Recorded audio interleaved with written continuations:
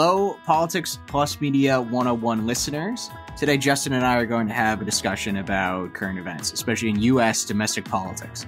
We've had a number of excellent guests in the last couple of weeks, so we figured it was about time that we sit together and have one of our own discussions.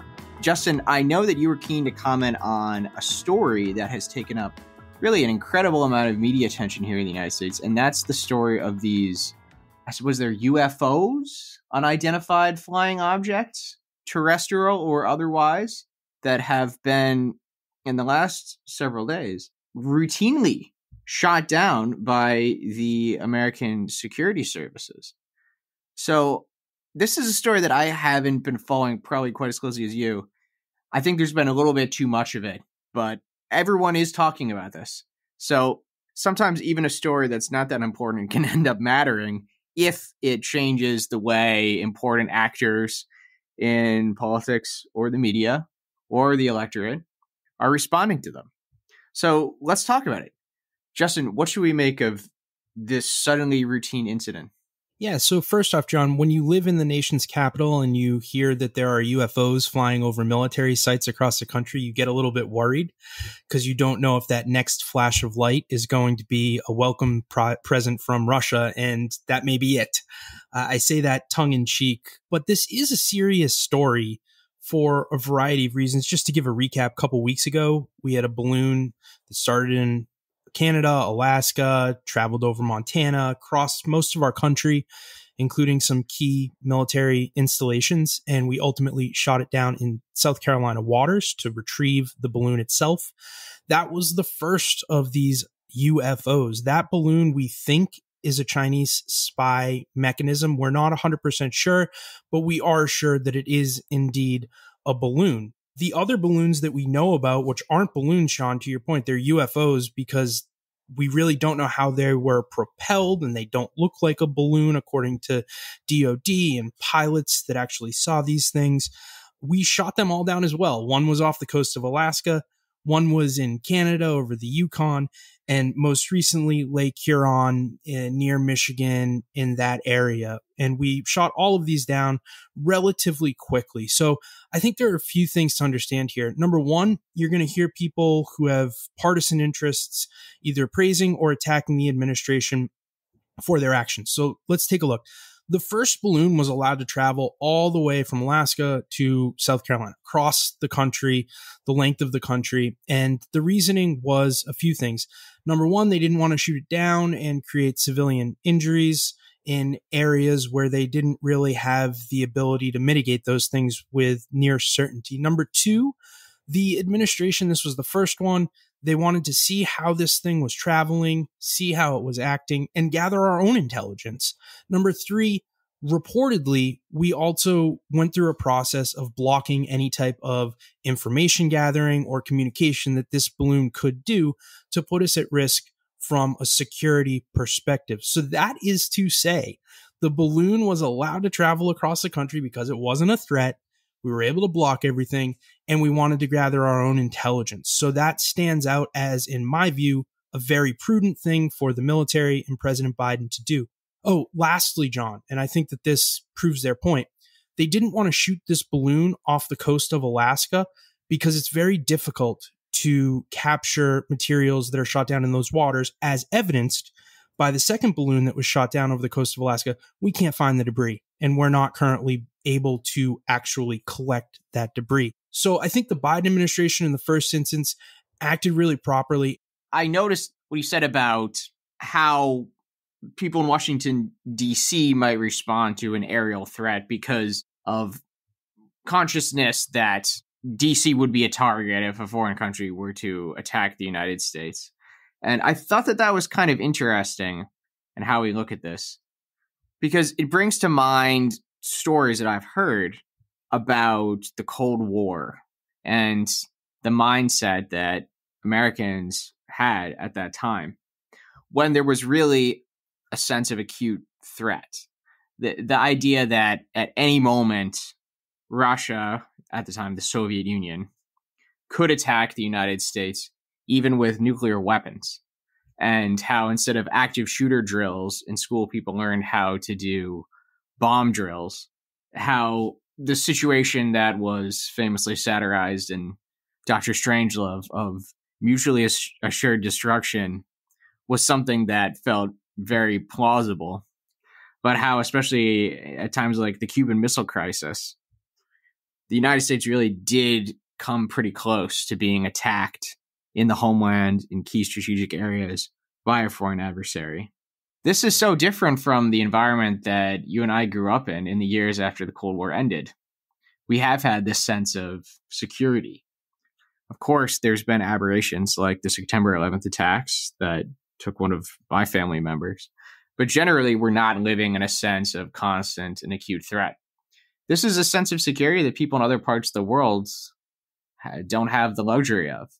If you're living in Syria, in parts of Iraq, even Turkey, and certainly in Ukraine today, as well as other places like certain parts of Ethiopia the last few years, in parts of Colombia, in parts of Libya, there is a sense that at any time your home could get attacked. I know certainly in Afghanistan and Pakistan, this was something that has been part of ordinary daily experiences for the last 20 years. To the extent that I heard from some acquaintances of mine from Pakistan, that some Pakistani families were hoping that their house would get hit because they knew friends and neighbors who had had their houses hit and were getting government subsidies to build a new house.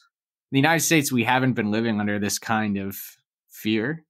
And if this pseudo Cold War with China really does escalate and the sabers rattle more and more, knowing that China is a nuclear armed nation, it is possible that that kind of fear that we experienced during the Cold War and that others have been experiencing since is something that could return to daily life in America. But it's another reason why we should try as best we can to prevent that from happening. And it's really important. Well, first off, having the biggest and best and most expensive military, the best technology, probably the best trained soldiers should afford you a sense of security, especially with the borders that we have, the neighbors that we have to the north and south, east and west being vast bodies of water. So I do think that it's all relative, right? But I think that what you're hitting on is a very important point why I think this is a serious issue, not for the reasons that the media is covering it, John. One of the criticisms from the Biden administration is we heard about 3 of these balloons from other sources, not the U.S. government. And my take on this thing is I personally don't need to know everything that is going on in our national security apparatus. I am very glad that our citizens don't know everything that is going on in our national security apparatus, from special missions overseas to stuff happening here at home. And one thing that is very concerning is that now people are looking for the smallest things that are out of whack, or maybe a UFO, whether it be alien or Chinese or whatever their imaginations can cook up. And I don't think we should have 100% transparency on all of this stuff, because what happens is what you just described. The way that the media has been covering this serious issue is there's been a mix of sensationalization with UFOs and aliens, tongue-in-cheek stuff, but folks like Marjorie Taylor Greene or other Republicans saying it could be a bioweapon that the Chinese are sending over America. And they're going out there, they're going on the airwaves, and they are telling their constituents, or the news anchors or the commentary people are telling their viewers and their listeners basically to be scared shitless. This could be an attack from China. And from my perspective, John, this is one of the most important things of this whole saga, is that if you continue to have this environment, this is only one way on the escalation scale, and it's up, and it's to the second or third largest nuclear power in the world. Speaking about America's geographical position, we often remark about how the United States is blessed to have good neighbors, Mexico and Canada, who are allies, and then also the island nations of the Caribbean, some of whom are allies and friends. I think that we should note, though, that our neighbors have not always been our friends and allies. Historically, they've sometimes been our enemies. We've been at war with Canada twice, during the American Revolution and during the War of 1812. We twice invaded Canada, and we were defeated twice by Canada. We've been at war with Mexico. We fought a major territorial war over Mexico that led to a complete redrawing of national boundaries. We've also been at war with Cuba when Cuba were a colony of Spain. And then also after Cuba became an independent country and had their revolution in the 1950s. So it's not a default scenario that our neighbors are good neighbors in the sense that we have peace with them. But we've worked hard to make sure that we do have good relations and stable relations with our neighbors. And that's the most important thing for security, isn't it? Today, we have the what was called NAFTA and is now the USMCA, a free trade agreement that's integrated the economies of Mexico, Canada, and the United States to build a peaceful and productive trading relationship between the three countries. We've worked pretty hard to isolate Cuba and to reduce the security risk that came from Cuba in the 1960s. So a lot of diplomatic and security work has gone into making sure that our neighbors don't threaten us. It's not a default scenario that we have good neighbors. Geography is important, but geography in the way that we interpret it for security is also impacted by the human factor and the political developments. In the Arctic, we are quite close to Russia, who are not in any way a friend and partner.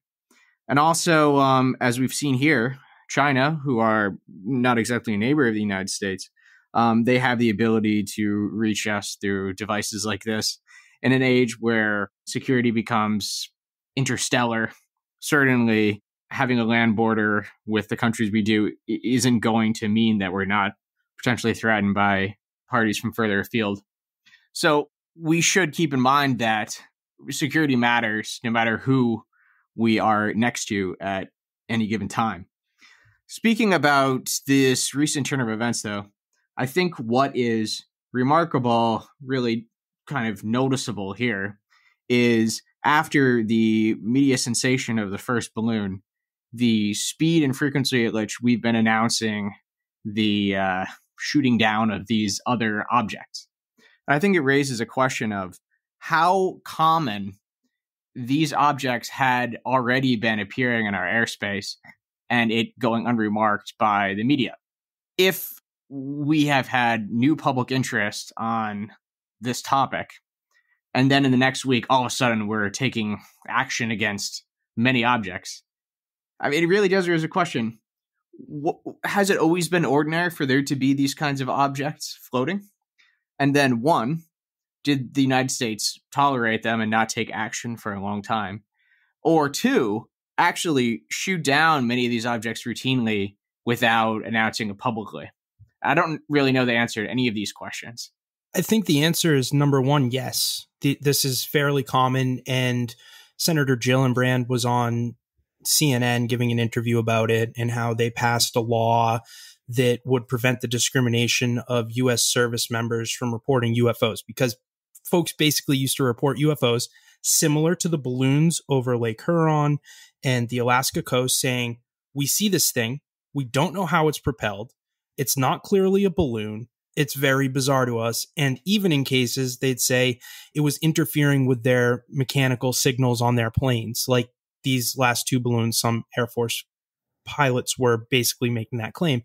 So yes, it is something that has happened. And something interesting is after the balloon, the original balloon that was shot over South Carolina went down, the U.S. changed the way we are interacting with the raw data from our radar systems and whatever the technology is that monitors our airspace, because I'm sure it's more than just traditional radar. And what they've done is they're looking through the raw data, according to the experts that are out there talking about this, in a more fine-toothed comb way. So they're actually catching more things. And it's almost like a paradigm shift that is happening.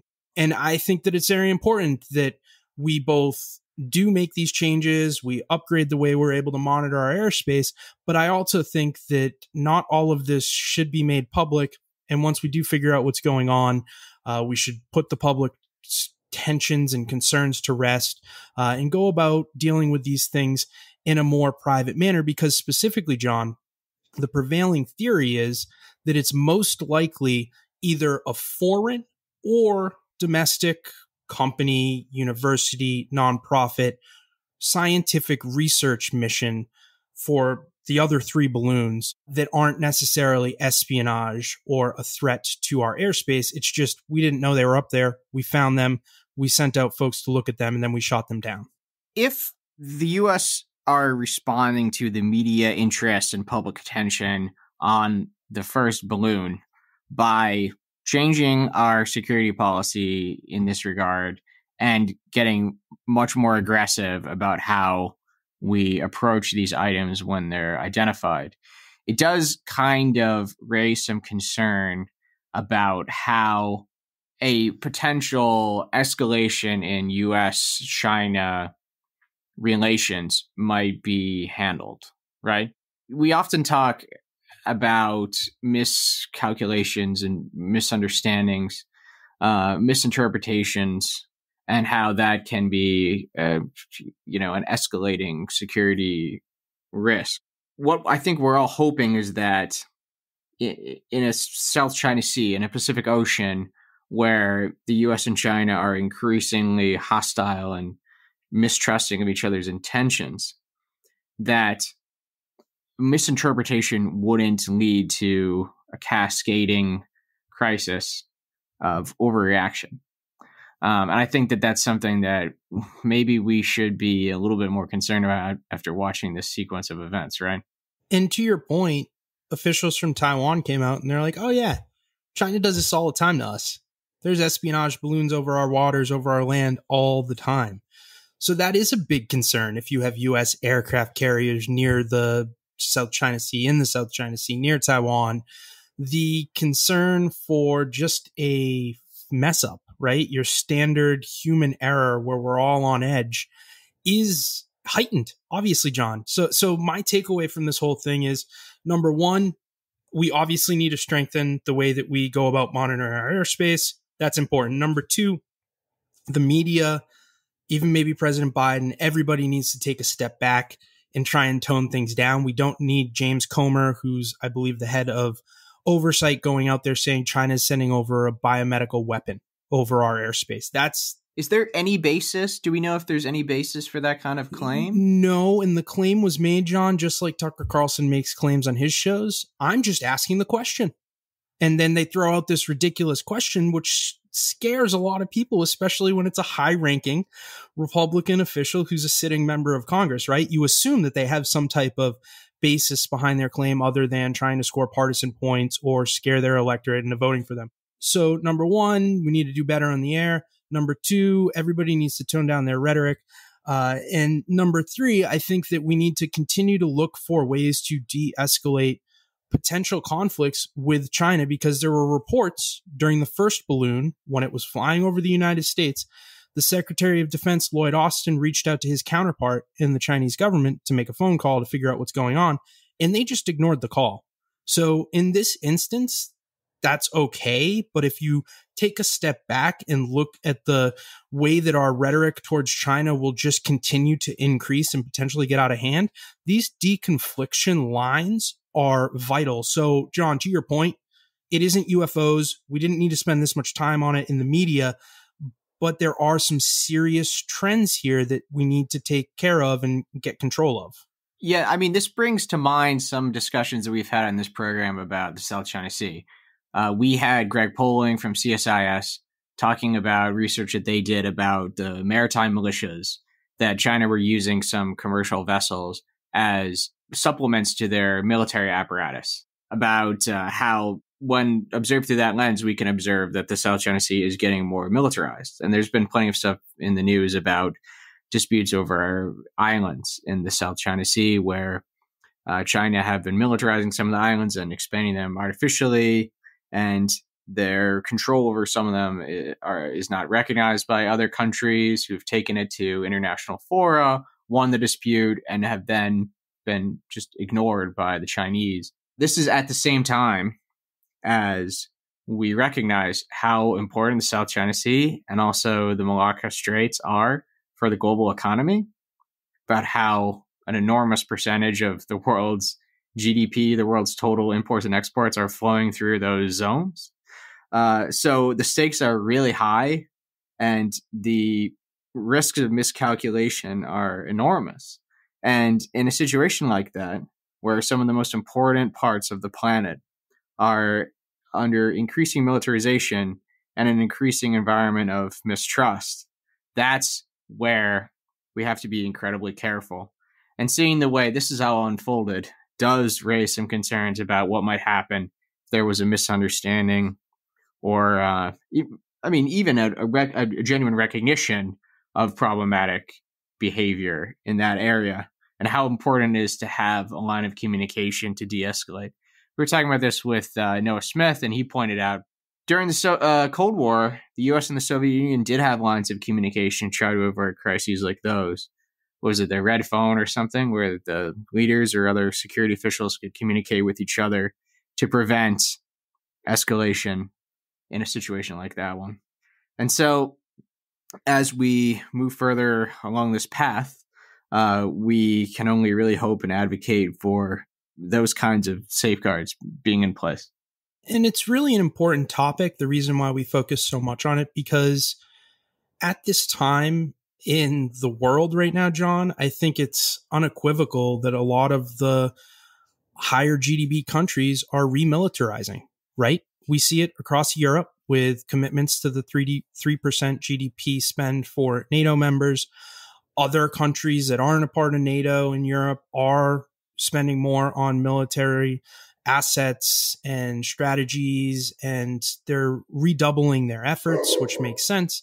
But also we see it in Japan. We see it in South Korea. It's happening almost all over the world. So I think when we have these conversations about potential military conflicts, military issues, the way you started out is a sober one. We need to also focus on diplomacy. Yeah, I mean, Japan, I think, was the first example I thought of when you mentioned that. You know, they're moving off of their historical post-World War II policy. And Australia are another Asia-Pacific country that are focused on defense procurement in some notable cases like the AUKUS deal. And, you know, thinking about my old home in the Arabian Gulf, or the Persian Gulf, as it's alternatively labeled, we know that the countries in that area are very keen on armament, and they're pursuing increasing defense procurements with the consent of the United States, notably, which they had not previously had in some key instances, at the same time as their rival and neighbor, Iran, are looking as unstable and unreliable an actor as ever. So there's many flashpoints around the world. And as much as we've done since World War II to prevent cycles of violence emerging from these tense areas that we're able to recognize and predict, we have to remain increasingly conscious of the consequences of escalation. Some of my Republican friends want to take the economy hostage. I get it, unless I agree to their economic plans. All of you at home should know what those plans are. Instead of making the wealthy pay their fair share, some Republicans want Medicare and Social Security to sunset. I'm not saying it's a majority. Let me give you, anybody who doubts it, contact my office. I'll give you a copy. I'll give you a copy of the proposal. That means Congress doesn't vote. Well, I'm glad to see you. No, I tell you, I enjoy conversion. You know, it means if Congress doesn't keep the programs the way they are, they'd go away. Other Republicans say, I'm not saying it's a majority of you. I don't even think it's even a significant, but it's being proposed by individuals. I'm not politely not naming them, but it's being proposed by some of you. Look, folks, the idea is that we're not going to be moved into being threatened to default on the debt if we don't respond.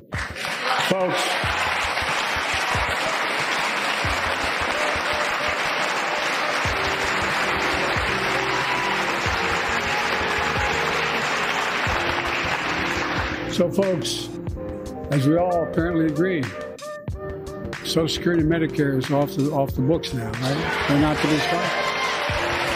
All right. I'm ready. We got unanimity. So, John, let's talk about the third rail of politics here in the United States of America, which is a metaphor, a symbol for if you touch this third rail of politics, your political career is dead. That is cutting Social Security and Medicare. During President Biden's recent State of the Union address, he brought up the claim that Republicans either want to sunset the programs or cut them, to which, more like a UK parliamentary proceeding with the prime minister, the GOP got very upset. They started booing, and President Biden touched off this interaction between the president and the GOP. So, Mr. Gunnison, I think this is a very, very big and important problem for the Republican Party because of a few reasons, but I'm going to kick it over to you after just describing what these programs are. So here in the United States, our social safety net is really undergirded by these programs, which is Medicare. It is basically healthcare, universal healthcare for elderly folks. Social Security is basically a universal basic income for elderly folks. And the theory is you work your whole life, you pay taxes into the government and specifically into these programs. You deserve to receive your benefits when you reach a certain age. And as a result, you deserve a certain dignity and quality of life from these programs. So ultimately, John, these are the two most arguably important spending programs to the U.S. voter that there are. What are your thoughts on this topic? Yeah, so Social Security, like a public pension for retired persons, and then Medicare, less national health care for retired persons and more like national health insurance for retired persons. And just like you said, these are the cornerstones of the welfare state of the United States, both introduced in the mid-20th century. Social Security as part of the New Deal with Franklin Roosevelt, and Medicare as part of the sort of Great Society series of reforms to the welfare state under President Lyndon Johnson. I want to mention another explanation for why Social Security is justified and valued so highly. Part of the rationale is inflation. So we're talking about how people work their whole lives and deserve dignity. Part of why that's difficult is if you're working in your 30s and saving money, as you go on in life in your career, by the time of retirement, that money is not worth quite as much because of inflation. That's an active part of U.S. monetary policy, right? I mean, the U.S. government are deliberately decreasing the value of what you've saved. We had Michael Strain on recently. He was talking about how the Federal Reserve targets a 2% inflation rate. They intend for inflation. So we do owe it to retired persons in the United States to make sure that they have the retirement they deserve, because the money that they've saved throughout their career doesn't have the same value that it would without that aspect of U.S. public policy, right? I think there's a lot to talk about here. It's going to have pretty big political implications, and it has for decades. It's always been a huge part of our domestic politics. But I thought maybe we could talk a little bit about that moment that you referred to, because I think it is an interesting thing to talk about. I like the comparison you made to the UK House of Commons, but how the State of the Union started resembling that because of the jeers and responses we were getting from members during the speech. And with that in mind, I think that we can probably not be so precious about our indignity that some kind of heckling occurred. I remember, I think it was during the 2010 or was it the 2011 State of the Union address, even 2009, one of Obama's first State of the Union addresses. He was heckled famously by a gentleman, I believe in South Carolina, named Joe Wilson, a member of Congress, who shouted at him, "You lie," during the speech. And you could tell that Obama was quite offended by this, as were many in the political commentariat. It was received as being a disgraceful moment in the history of the United States Congress. And it really stood out, and we still remember it so many years later. It's funny watching what happened the other night with that in mind, that controversy in mind, because it appears to have been a much more extreme iteration of something very similar. Instead of just one person shouting something, it was pretty sustained heckling by a large number of people. But I think that perhaps we don't need to be quite as offended by this as we were then and as some are now. When we do think of that comparison to the UK House of Commons, we can recognize that, this is actually quite normal part of politics. I don't want to see the US Congress go as far as they go over there and to see us descend into a situation where there is no dignity or respect at all in the convening of Congress, especially during the State of the Union. It's also an important distinction that our president is a head of state. So with that office, there's a bit more dignity and respect that should be associated with it than what the prime minister has, who's not the head of state. But I think that we can recognize that kind of participatory, lively atmosphere is something that can be a understood and acknowledged part of the process. Another important reason why I think we don't need to be so offended is that the president clearly was not offended himself.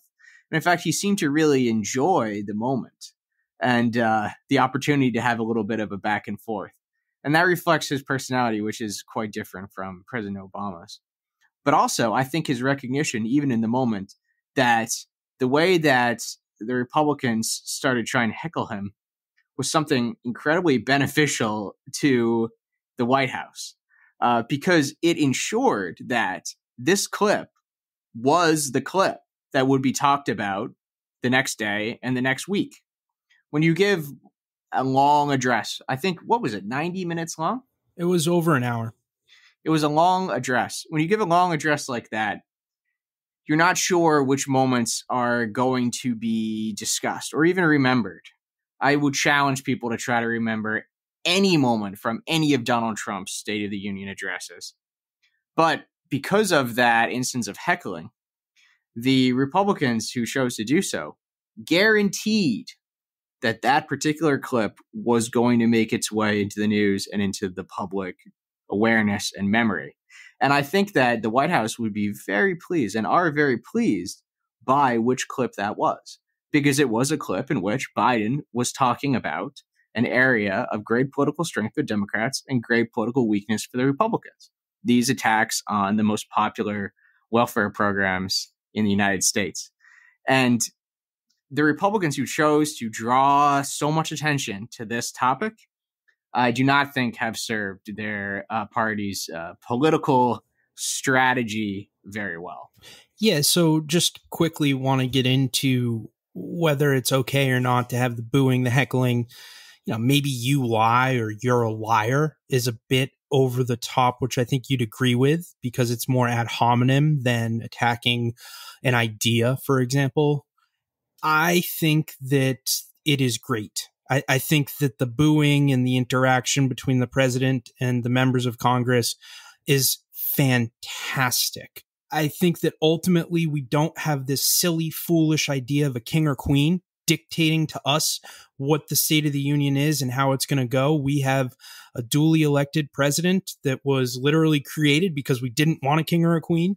And I think that you can afford dignity to the office in a way that also shows polite, maybe crossing the line into not so polite opposition. And I think that it also, so that's the first point. This is great. Love more of it. Let's just, keep it within the bounds of respect, I think, which is the point that you were making, John.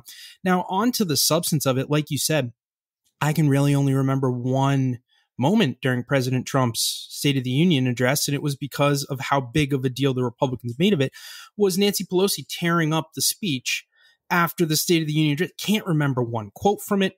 I remember they were rather dark in nature and tone and a little bit scary, depending on how you see the world. It was over the top. Probably Stephen Miller was writing them, but it was Pelosi's like, oh, I'm done with this. And she tore it up. So that is to say, my third point here is that it was a big winner for President Biden, because this is the only thing that we're going to remember from this speech today. We will remember it in 2024. You can guarantee it's going to be some type of campaign commercial.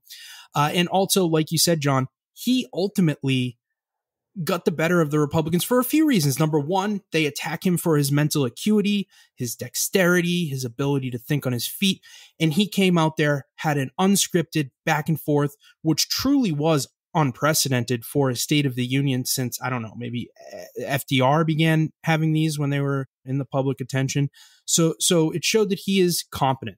And then also it took a plank of American politics, the third rail of politics, and you position President Biden, because of his own doing here and interacting with the Republicans, as the staunch defender of Social Security and Medicare. So for all older voters, 65 and over, they see this clip, it's going to be, I promise to defend these benefits as President Biden, and then in interaction with the Republicans, where ultimately his point won.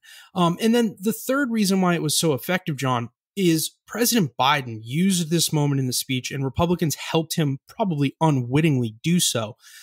And after the speech on cable news and outlets, it's just been a constant theme of Democratic opposition research highlighting Republican members of Congress who are in the recent past advocating for sunsetting, which is ultimately ending, or cutting Social Security and Medicare. And now the face of the Republican Party are both the hecklers like Marjorie Taylor Greene, because they're going to get a lot of airtime, and folks like Rick Scott, who legitimately proposed in 2022 before the midterm elections that moving forward, his focus would be to cut spending. And one way he would do that is to sunset Medicare and Medicaid and all federal programs in every 5 years. Big winner for Biden. The example that you gave of Nancy Pelosi tearing up the speech is such an excellent example to illustrate the points that we've been trying to make, that I'm almost upset that I didn't think of it myself. Another moment of partisan heckling, you could characterize it as, during State of the Union addresses. And this is then the only thing that we remember from any of them, isn't it? The only thing we remember from Obama's State of the Union addresses, apparently, is Joe Wilson saying, "You lie." The only thing we remember from Trump's is Nancy Pelosi ripping up the speech. And the only thing we remember from Biden's is Marjorie Taylor Greene and others shouting that he was a liar and him having a humorous exchange with them. I think maybe George W. Bush, I believe the axis of evil quote came from a State of the Union address. So maybe that's the last time that we remember anything that was said by the president and not by the audience in a State of the Union. But John, that just makes your point, because you got to realize, go put yourself in that frame. We were under attack. We were under attack as a country, and it took that moment of extreme circumstance to create a one line of a speech that we ultimately remember. So to your point, it's rather rare that we remember anything from these speeches. And I think that David Frum and Michael Gerson have both claimed that they did not come up with that phrase because its reputation has aged so poorly. But getting back to the substance of all of this, Medicare and Social Security, as we've been saying, are so enormous to American politics. I believe that the percentage of people that are on Medicare, it would surprise a lot of Americans. We know that the baby boom generation are going into the retirement age now, and that's created a big population bubble of people that are going to be relying on these programs. Over 83 million on Medicare alone. 83 million. It's also by far the most expensive thing that the U.S. government does. Some people have come to me and they've showed me charts and said, look, the defense budget is 60% of the U.S. budget. And I have to keep telling them, guys, you are looking at discretionary spending only. Please show the whole picture. If you add in the non-discretionary spending, then you will see that Medicare is by far the most expensive thing that the U.S. government does. We spend a lot more money on healthcare, public money in the United States than we do on defense. I think the total defense percentage, it goes from over 50 down to like 10 to 13% when you add in that non-discretionary spending. And you can see how it's just absolutely dwarfed by these retirement programs, including that health insurance program. We spend more on healthcare as a percentage of GDP in public money, I think, than most countries that extend the benefit for under 65s as well. So it's really an enormous part of what we do as a government. What does the U.S. government do? Medicare. The other thing is that because of the political dynamics of the issue, it has affected outcomes in elections, or has kept the playing field very, very competitive. Because the Democrats' strength in this issue has really bolstered them among seniors. In other countries, we see how conservative or center-right parties do really well with elderly voters, where they're winning them by large percentages. I don't have any numbers to share with you right now, but in the UK, for example, part of the reason the Tories have been so successful is because they do quite well with older voters. Whereas in the United States, because Democrats have strength on the issues that matter so much to seniors, they're very competitive with seniors. In the 2000 election, I believe that the Democrats actually won the senior vote.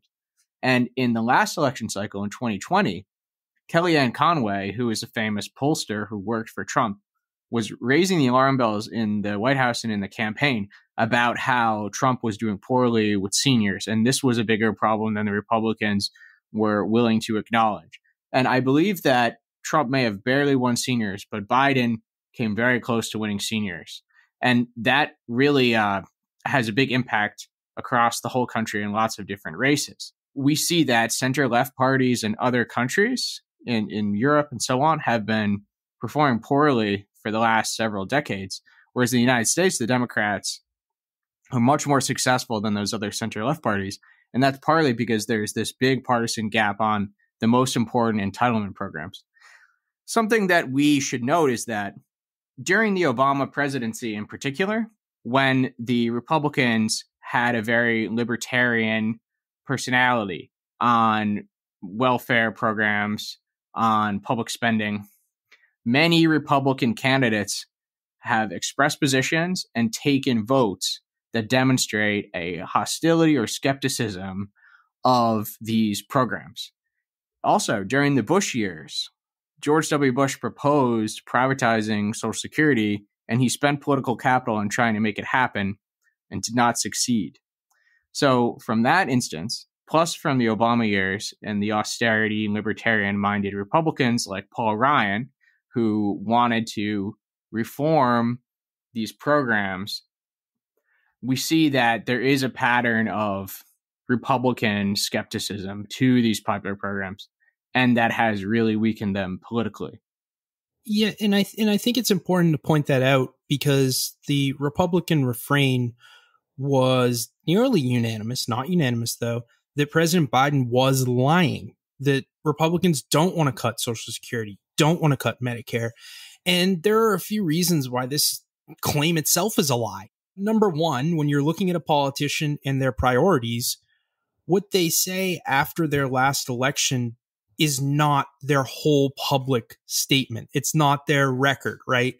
Just because a politician from November 10th, 2022 to February 13th, 2023 hasn't espoused a desire to cut Social Security and cut Medicare doesn't mean that their past statements are invalidated, right? So that's point number one. Point number two, you hit on it with the big funding from discretionary to mandatory. If you are a Republican and you want to balance a budget in 10 years, which means the government spending and the government revenue ultimately balance out, then the way to go about this, it's almost impossible without looking at reforming Medicare and Social Security and cutting those two programs rather drastically. So just from a logical standpoint, you hear Republicans saying we need a 10-year balanced budget. You're not going to be able to do that without substantial reforms to these programs. And then the third reason why the Republicans are lying here is because of their own words. In 2022, Rick Scott was the head of the Republican senatorial campaign arm, and he released a plan a couple months before an election stating that he wants to cut these programs through a sunset mechanism. The reason why you have a sunset mechanism is it's really hard to reauthorize things through Congress. So if you can't reauthorize things through Congress, you're going to end up cutting things, and that will result in cutting the program. He went on CNN and all the news stations after the State of the Union, and he firmed up his support for that plan. Another just a fact of life, Mitch McConnell himself, after the State of the Union, basically threw Rick Scott under the bus, saying, yes, he released this silly plan that would have cut Social Security and Medicare. It makes no sense. And Rick Scott is going to have trouble in his next reelection bid in Florida. Maybe it's a primary, maybe it's a general election against Democrats, but he made a mistake. And then lastly, here you have other members of the Republican House, of the Republican Senate, going and making claims that they would love to cut Medicare and Social Security. Matt Gaetz on the House side comes up. And then you had Senator Mike Rounds, a Republican, also go on CNN and Jake Tapper saying he believes all federal programs should sunset in 1 year, not 5 years, 1 year, which would leave these programs up to cuts. So that is all to say what President Biden said is not only logically accurate if you understand the evolution of the GOP over the last few decades, their stance on the budget, but it's also literally accurate because Republicans have come out after the speech espousing the views that Biden said that they support. So I think it's really important that we parse through the partisan back and forth to just say that there are a number of Republicans that truly believe in cutting these programs, as evidenced by their own words, John. I'm trying to find a quote, and I don't think I'll be able to find it, but to illustrate your point about how if your goal is to balance the budget, you almost have to look at these programs. I recall a Republican politician saying that his attitude about Medicare and Social Security was like what Bonnie and Clyde said when someone asked them why they robbed banks, because that's where the money is. If you want to do something about the budget, you have to address the largest line items in the budget, which are Social Security and Medicare. I'd love us to have an expert on these programs who can explain how the funding actually works. It might not be quite so simple as looking at the line items in the budget and saying, oh, cut this. There's different funding mechanisms for these different features of U.S. government. But certainly, it does appear to be quite a sincere thing on the part of many Republicans that these programs need to be affected, changed, reformed, because we see how they've continued to focus on it despite their awareness of how politically unpopular that is. So I think that we can kind of look at it as a very sincere ambition, but one in which in recent years they are, or especially this year, less likely to kind of politically acknowledge. What Rick Scott is saying is, no, I'm not proposing cutting the programs. I'm proposing setting them up to sunset. And then every 5 years we can just have a vote and keep them in place. I don't think that that's very palatable to many people. The idea that these programs would be at risk every 5 years. We've seen the way Congress behaves on items like this, about how suddenly it becomes a political football, like the debt ceiling, something that can be held hostage to try to get a little bit of an edge here or there. We've also seen how many members of Congress seem to be increasingly unserious about the responsibilities of government. The people of the Boebert and Marjorie Taylor Greene and Matt Gaetz ilk, who might not feel like they have much personally at stake in the survival of these programs, who go a little bit too far when they have the opportunity to create a hostage of an important program, and might in fact push it over the edge because they're somewhat nihilistic and unserious about those responsibilities. It's not hard to imagine a scenario where if the programs had to have an affirmative vote to be upped, so to speak, those sorts of people would have enough space and a voice in Congress to actually push it over the edge. I don't think that's a scenario that people want. And the Republicans themselves keep on talking about how they want to make the corporation tax cut permanent rather than sunsetting.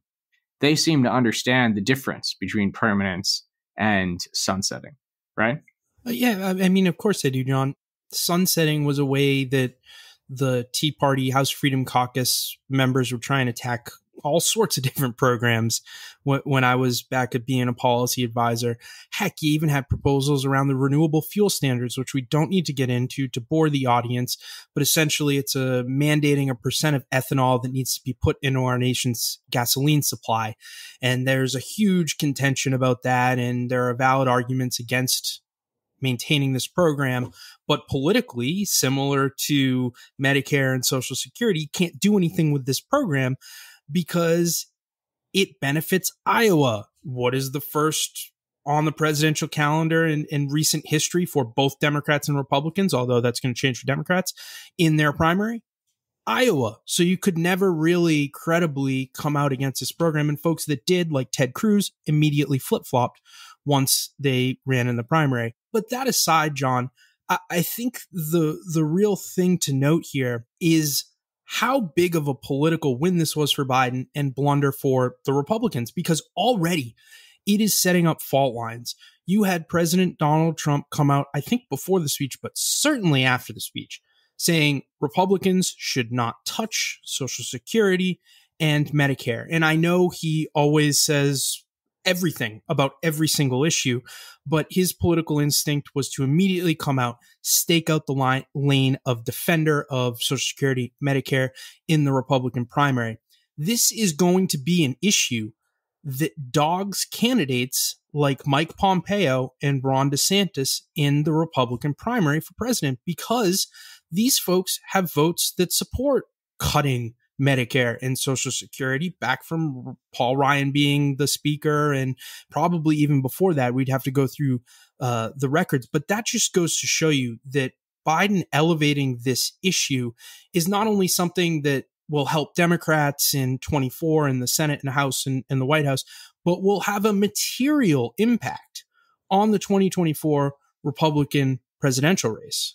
Yeah, Justin, just like you've said, the Trump years were a bit unusual in American politics for many reasons, partly because this consistent feature of American politics went away from the front of mind. There was almost a truce on the issue of Medicare and Social Security during the Trump years. And Trump did not spend a lot of time talking about it, drawing attention to it. He did not declare his hostility to those programs. He forced Paul Ryan to abandon his dream of the balanced budget. So Trump himself does not have the same vulnerability on this topic other than his Republican Party affiliation, which still matters. It's led, like we were talking about before, many seniors to be consistent Democratic voters. But otherwise, he does not have, it appears like a particular personal vulnerability on this other than his Republican affiliation. However, every candidate who wants to run for president or any other office who was around before the Trump years, anyone who was involved in Republican Party politics during the Boehner-Ryan era, is going to have problematic quotes and votes on this issue. And this big vulnerability that the Republicans have that hurt them in the 2012 election, that hurt them in the 2000 election, that hurt them in the 2008 election, and so on, is suddenly very, very relevant again. And I think the theme is rather consistent. And I can only speak, John, from 2013 forward from personal experience. But in a lot of these instances, these votes on Social Security and Medicare, which were dead on arrival, were taking place because the far right wing of the Republican Party mandated that they get these votes in backroom negotiations so that they could go home. And also, in doing so, it forced a lot of, maybe they believe in these policies, maybe they don't, but it forced a lot of conservatives that weren't part of the Freedom Caucus also to go on the record with a vote.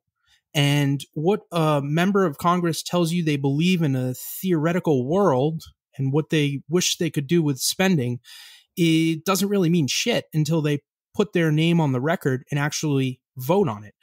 So this is just a microcosm which extends itself back from the Tea Party of 2012, 2013, all the way to the recent State of the Union, where how did this come about? You had the House Freedom Caucus members heckling the president, and it ultimately got this issue to be blown out of proportion. Instead of being a throwaway line in a speech that we all forget, it is now the main thing. And not only are we talking about it, but Rick Scott's out there, Mike Rounds is out there, Mitch McConnell's out there. They're all talking about it. McCarthy, for example, is just denying it. And everybody knows in politics, it's really the attack that resonates. No matter how true or not the attack is, it resonates usually a lot more than the defense, just because of the way campaigning and psychology and society works itself out.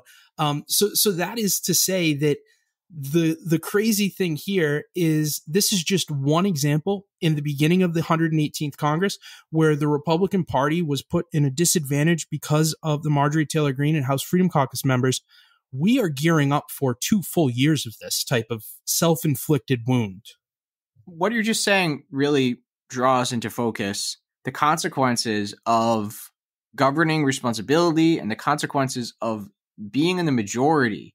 Because when the Republicans were in the minority in the last Congress, they could say, we're against wasteful spending, theoretically, without having to be specific. This is the luxury of opposition. You can say that you're against something in a very vague way, but it's not really up to you to fix it. It's not really up to you to really put on the line exactly what your own idea is and what you really do support. And this is, since the Republicans have won the majority and now have to actually govern the House of Representatives, they can no longer rely on this anymore. We're seeing with the upcoming debt ceiling vote, McCarthy and others on the Republican side know that they want to push for budgetary changes that the Democrats opposed, make some kind of deal over the debt ceiling. But what they're finding is they're not prepared to really be very specific about what they're asking for. And that is unsustainable. If they want to have a negotiation with the Democrats about this vote, they need to clarify what they're actually trying to achieve. If you want budget cuts in exchange for raising the debt ceiling, you want to negotiate about it, you have to tell us what budget cuts you're asking for. And that's when you get into the tricky stuff. In opposition, you can just say that you think the budget is too big. But when it's up to you to write the budget and make the deal on the budget, you have to get specific. And the politics of budgets and austerity and cuts are so difficult because almost everyone in America probably agrees that there's too much spending, especially at a time of inflation. But when you start looking at the actual spending items, all of them have a constituency behind them, especially something like Medicare and Social Security, which, like we've said, tens of millions of people rely on. But even the smaller things, cutting money from the science budget, cutting money from infrastructure spending, cutting military spending, on and on and on and on. Every single item in the budget is helping somebody. And it's really hard to find areas in the budget that are politically palatable to target for cuts. And when the Republicans were in the opposition, they didn't have to deal with this problem, but now they do. Yeah, and just to give folks a broad or vague picture of what we're talking about, the numbers that I'm looking up, Medicare is 12% of the U.S. budget. Social Security is 21% of the U.S. budget. That's 33% that the Republicans have taken off the table. Defense is another 10% of the U.S. budget, roughly. That's almost 50% of U.S. spending that the GOP just does not want to cut or be seen attempting to cut or really reform. So then that leaves you your question, where are you going to get these other budget cuts from? And you have folks like Matt Gaetz, and I don't know if Marjorie Taylor Greene, I know Matt Gaetz was on Steve Bannon's podcast, and he said, well, we're going to go after Medicaid and SNAP. So Medicaid is what lower income Americans receive for healthcare from the government. It's one form. And SNAP, Supplemental Nutrition Assistance Program, is food stamps. And SNAP gets passed in the Farm Bill. So what he's saying is we are going to try and make the life of the most vulnerable amongst us more difficult. And while this may resonate with, and if they don't go, John, after spending from these two programs, and SNAP's really not that big percent of the budget, I don't know what type of big spending cuts they're going to be able to advance or advocate for or find. It's just not going to be probably amount to much of their savings that they claim that they need. So that is to say, John, they are in a very difficult position where now they've left themselves, because Social Security and Medicare are off the table, right? According to the State of the Union, they've left themselves fighting over defense funding when the whole country is freaked out about Chinese balloons. That's not good. Russia's raging a war in Ukraine. Probably not going to be a winner for the Republicans. And if they don't do that, then they're going to attack money for poor people. And at the end of the day, independent voters, moderate voters, generally speaking, across the United States, my understanding of our fellow citizens is they're not cruel, and that they do understand going through your life, you're going to run into some awful circumstances. And sometimes when you do run into those awful circumstances, it would be helpful if the government were to provide some type of social safety net. I think that generally speaking, a lot of conservatives, independents, moderates agree that there should be some type of safety net for our most unfortunate folks out there. And this is all to say that even if you try and frame this up in a pretty little box, it's going to be a political loser for those undecideds out there. People don't want to vote for people, generally speaking, that are just cruel assholes. At this point, I think even most, maybe not most, but many Democrats would begrudgingly acknowledge that there was too much public spending during the COVID pandemic, right? We're seeing how the inflation has been an issue. The amount of money, we were talking about this with Michael Strain, the amount of money that was spent is really incredible. It's almost difficult to fathom how much it dwarfs what was spent in the 2008, post-2008 financial crisis and it recovery. Was, John, it was just tranche after tranche after tranche of trillions of dollars. Yeah. I think there were at least three separate, very significant, was it four? Very significant major spending packages, each of which was larger than the sum total of what was spent in recovering from the 2008 financial crisis. So was there too much spending the last few years? I think we're getting close to a consensus that there was. However, the Democrats have lost their majority, and perhaps at some level, partly for all the reasons that we're describing, they're kind of happy to have done so. They had no plans for another huge package like that one. And now they don't have to explain why they need to change track on that. So we're not talking about cutting back on those kinds of huge packages that push the deficit so high the last few years, right? That's not on the table anyway. Now we're just on to the ordinary fiscal year and the ordinary budget process. And this is where it gets tricky. Waste, fraud, and abuse doesn't get you there. If you want to get closer to a balanced budget, you need to be specific and you need to tackle the big items. And doing so is not politically palatable. You know what is a way to close the gap? We talk so much about I think spending. I know where you're going, and I think I might agree with you. It's on the other side of the ledger, John. It's revenue. Revenue, yeah. But we don't talk about that so much in American politics, especially in a period of divided government where the Republicans have control of one of the chambers of Congress. But John, I think that it's a vitally important conversation to have, right? So there are multiple ways you can raise revenue.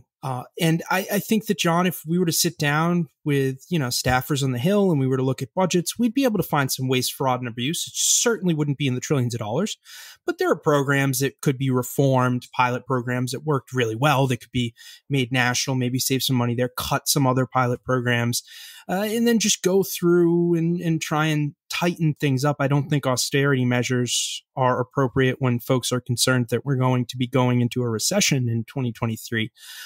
But, good faith efforts at spending reforms can be made. However, revenue. Right now, we are at a historic employment rate, and we need more workers to fill jobs. So one way to do that would be liberalizing immigration. That could be a way of increasing revenue because you're increasing the efficiency of companies, you're increasing the tax revenue. So that's a common sense way of approaching things that's dead on arrival. Another way of looking at it would be what President Biden outlined in the State of the Union, which I think you were alluding to, would be raising taxes on Americans that make over $400,000 a year, and specifically a billionaire tax. And to me, it just makes... So I understand if you are a Republican or an independent and you're making a lot of money and you don't want your taxes raised. Sure, vote that way. That's less than 1% of the whole entire U.S. population is making that much money. But if you're looking at this from a logical standpoint, if you agree that we have spent too much in the past, that we should work towards getting the budget under control, maybe not a balanced budget, but like Michael Strain said, a more sustainable budget where we're just taking in more money and spending less, so that over time it kind of finds its equilibrium, then you'd have to be intellectually dishonest, maybe stupid, to not advocate for a tax on the most wealthy amongst us, billionaires, folks making 10 million plus. Yet there is so much staunch opposition to this line of thinking, and the Republicans control the House, that this isn't even being discussed really in media because it's dead on arrival. I'm a little bit skeptical of some of your argument there, Justin. I think that talking about the highest income earners, the ones that are at the level that you're describing, people making over 400,000 and so on, it's a little easy, isn't it? I think that this is almost like the Democratic Party's mirror image of the Republican idea that we can balance the budget without making hard choices about what to cut. I don't think there's really any easy choices here. I don't think that we can only go after billionaires or people making more than $500,000 and get that much closer to having a balanced budget. I think that there might need to be more substantial taxation revenue increases to get us there. I think taxing corporations more would be also a potential way to get into this. I think that there is a sweet spot maybe from the 21% that was passed under President Trump, from the 35% that it was. Maybe there's some wiggle room in there. I think you can close loopholes. I know that I'm being very vague. I'm not a tax expert here, but a lot of companies offshore things. They get around taxes. I think that taxing the wealthiest amongst us and increasing taxes on corporations in a measured and logical way would certainly go a lot further than screaming from the hilltops for cutting programs and cutting the U.S. budget when you're not willing to look at 50% of the budget.